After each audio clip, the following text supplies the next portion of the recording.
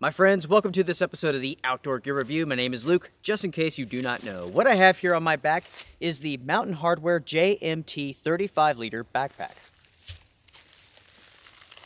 This is a product that I've been testing out for a while now, and I'm ready to share with you all my thoughts and opinions. This is an agenda-free review, and it begins right now.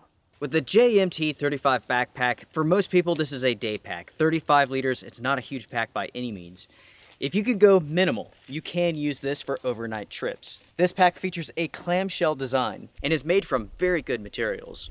There are two versions of this pack. There's a 25 liter and a 35 liter, and also there's a men's and women's version. You can find these packs in numerous sizes, small to medium, medium to large. With the small to medium size, this fits torsos from 16 to 19 inches. With the medium to large, that is 18 to 21 inches. The small to medium waist belt will fit from 28 to 47, whereas the medium to large, that will fit 30 to 48. Next, everybody, when it comes to the colors of this backpack, you're looking at a black and a sort of green color. This is what they refer to as spruce.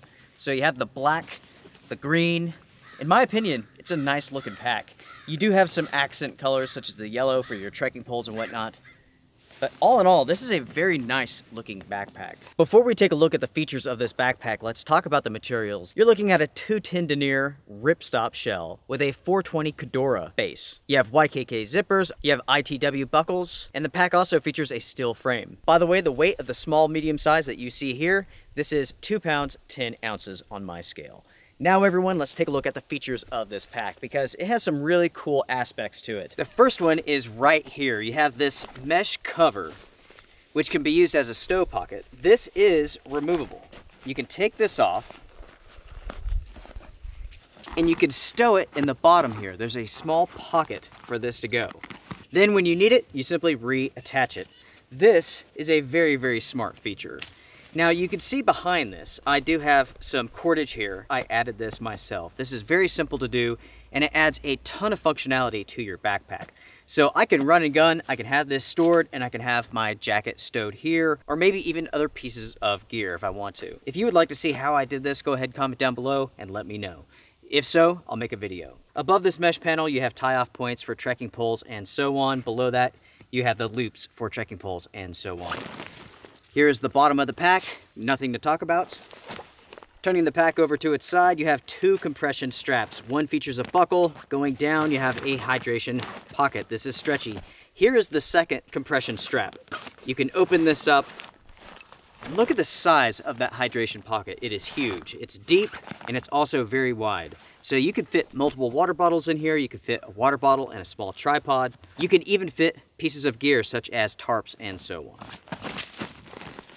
On the other side of the pack, you have the same features. Compression strap, stretchy hydration pocket. Talking about the side of the pack here, with these compression straps, you can see how they attach at the back and also here at the front. Now the front side features what I'm going to call a wing. I'm really not sure what you would call this. Basically what this is a piece of fabric that extends and kind of wraps around the pack. You can see it there on screen. This is an interesting feature because it does assist with holding in whatever you're attaching here on the side. It kind of cradles it. So let's say that you're out doing some photography, you have a tripod in here. You have this wing to kind of hold that thing into place, and then you have the compression strap putting pressure on it. It's an interesting feature. I haven't seen this before, and it works well. Up here at the top, you have this large grab handle. This is huge. So this pack features two grab handles, in fact. You have this large front one, and you have a small back one. I mentioned before that this pack features a clamshell design, and I'll show you that in just a minute. But up here at the top, you do have a single zipper, and this offers you access to the lid of this pack. Next to that, you have two loops so you can attach additional gear. Here's the grab handle that I talked about on the back of the pack. Here is the back of the pack. You have the suspension system. You have load lifters up at the top. You have stretchable loops on each side, adjustable sternum strap, additional loops down at the bottom. This is the back of the pack here. And as you can see, it is completely flat. There's no recesses, nothing is raised. There's not even any lumbar support. The waist belt is also extremely simple. You have a mesh pocket on the left-hand side, and on the right side, you do not. You have more of a mesh sleeve that is stretchable. The waist belt offers basically no padding at all. It is nothing but mesh. Looking at the suspension system here, I mentioned before that the torso length of this pack, the small to medium size, is 16 to 19 inches. You can open this up here, and you can slide this component, the shoulder harness, up and down, so you can get the fit that is right for you. Again, folks, the medium to tall torso length is 18 to 21 inches. You can see here on the back, you have two-way zippers. All the zippers have draw pulls, I forgot to mention that, and they are made of some sort of cordage. So you open up the zippers, and this opens like a clamshell. On the inside of the pack, you're looking at 2 hydration ports. You have a clip to support a bladder. Down below that, you have a sleeve for the bladder. Outside of that, there's no more pockets, no more features. Now everyone, it's time to move over to the review pros. First off, I have to say this. With all of my testing that I've done with this backpack, I've discovered that this is a top-notch product. It works incredibly well as a day bag. It works incredibly well as an overnight pack. The thing that you have to keep in mind is that this is 35 liters. This is a small size pack. Perfect for day hikes, no doubt about it. But if you're going out for an overnight trip, you have to keep your loadout small and minimal. I can do that, and I have done it. And in that capacity, this pack has worked exceptionally well. As a day pack, very, very good. 35 liters, in my opinion, is perfect for day pack size, especially into the colder months. When you have thicker, warmer jackets, you need more clothing and so on, you will appreciate the size of this pack. The overall design of this pack is very smart. It has some really, really good features. Now, of course, none of those features would mean anything if this pack wasn't comfortable. Luckily, it is. This pack is very, very comfortable to wear. Because it's so small, and because of the design of the harness system, the suspension system, the pack fits directly to your back. It really does become a part of you. So you could do anything that you need to do, and this pack stays with you. It doesn't flop around. You really can control and compress your loadout so there's no movement. So comfort is excellent. There's no doubt about that. Next, the quality of this backpack is excellent. Everything about this pack screams quality, from the materials to the craftsmanship. There's no loose threads. There's no issues with this pack. Talking about a very smart design, this front mesh pocket is excellent. I really like this. This is a feature that I look for in every pack that I get. I like having an external pocket, and there's numerous reasons why. First off, it's easy to take your jacket off and stow it in this pocket, and it's secure. I like that. Next, and even more importantly, let's say that you have a wet item. Let's say it rained the night before, you have a wet tent fly. You could store that on the outside, so all the water just drips to the ground as you're hiking, no big deal. You don't have to put it inside of your backpack where everything else gets wet.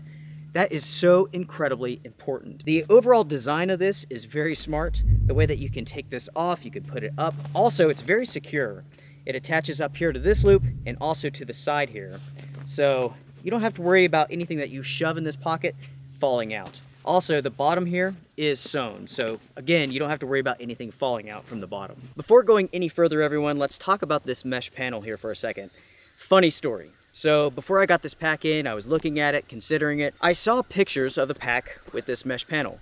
At the same time, I saw pictures with no panel at all. I read over the description on numerous sites, including Mountain Hardwear, and there's no mentioning of this panel. So when I received the pack, there was no panel. I figured this was like some sort of optional accessory that you had to buy. So it wasn't until maybe like a couple of weeks ago I was looking at this pack.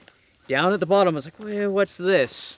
Oh, that's not a seam, and I shoved my hand in it. It's actually a pocket, and here is the panel. That is incredibly funny, because I've seen no mention of this anywhere, and I only stumbled upon it because I was wondering why there was pictures of this panel out there, but yet no mentioning of it. So, in truth, it was just happenstance that I found it. There's no indication that there's anything there. It looks like a seam, so yeah. Anyways, folks, those are the pros that I have for this backpack. Now let's talk about price before moving to the cons. Because when I was looking at this pack, I was surprised at how expensive it was. $160 for this backpack. Let me tell you, things have changed a lot over the course of the last year. All of a sudden, we have inflation. It's having a major impact on the outdoor industry, along with all other areas. And you could really see that with this backpack and packs like it. I was going to list $160 as a con for this pack, but it's not. This is very much the going rate right now for a 35-liter pack. And I have to say, folks, it is expensive. There's no doubt about it. But things have changed a lot in the last year. Where you used to be able to find 35-liter backpacks for around $100 or less. That is almost impossible now. Now you're looking at $160 all the way up to $200. I did some searching last night, and just about every single 35-liter backpack is $150 to $200. If you're looking for a backpack that's under, say, $150, you will have to go with either military surplus, you will have to go for a used backpack, or you will have to go with a product that's made by a Chinese company. With that being said, folks, $160 for this backpack, that's very much commonplace. You're not going to find many packs for less than this. Again, I was going to list this as a con, but I can't. For that $160, you do get excellent features, excellent materials. This is a top-notch product that's going to last you a very long time. All right, now let's focus on the cons, because there are a few to talk about here. First off, con number one involves the waist belt. The waist belt itself is very, very simple. It's nothing more than just some mesh. That's about it. There's no padding here at all. Now, luckily, this pack is small enough and you're not going to carry enough weight where this makes much of a difference. But a little bit of padding would have been appreciated. Next, as you can see, the straps here are very, very long and there's no strap keepers, so you will have to get some rubber bands and make your own. It would be nice if the pack included some strap keepers, especially for this price. Focusing on the waist belt for a second, you have the pocket on the left, you have the sleeve on the right. I have found that the sleeve is not very useful. You can stick like a bar in this, but that's about it. It would be much more beneficial to have two full-size pockets instead of one pocket and a sleeve. Next up, everyone, this pack features no rain cover, so you will have to supply one yourself. You will have to get one to fit this backpack. For $160, I would expect a rain cover to be included. Most importantly, as far as the cons go, the ventilation of this pack is just okay. It's adequate. The back is flat. There's no raised sections, no lowered sections, so ventilation is just okay with this backpack. So if you're out with this backpack, it's a hot day, you're pushing yourself, you will get wet with sweat. And that sweat is not going to dry until you take this pack off. And that's because ventilation is limited due to the design of this backpack. The last con that I have for this backpack before moving to the summary is this. When this pack is fully loaded, you have it pretty much maxed out. As you're hiking, there is some creaking noises coming from this pack, and I believe it's from the metal frame just kind of like moving against the fabric material. It makes a creaking sound as you hike. It's not super obnoxious, I don't notice it most of the time, but I have picked up on it here and there. And now everyone, that takes us over to the summary. Let's go ahead and wrap this up. Do I recommend this pack? Absolutely. This is a fantastic day pack. If you can go minimal, lightweight enough, small enough gear, you could definitely use this for overnight trips. This pack is incredibly comfortable. It's adjustable. It has some really good features to it. There is room for improvement, but all in all, this is an excellent backpack. By the way, there is a safety whistle right here on the sternum strap. I think I've covered everything, everyone. What do you all think about this backpack? Does it look like a good product? What do you all think about the price and what's taking place with inflation and so on? Crazy times, folks, crazy times, no doubt about it. Make sure to hit the thumbs up because it does help the channel. Make sure to comment down below. I'm curious, what are your thoughts about this backpack? I have to say that I really do like it. I really do. Again, the materials are excellent. The construction is excellent. Buy once, cry once. That's how I feel. Everyone, take care, be well, strength and honor. Bye for now.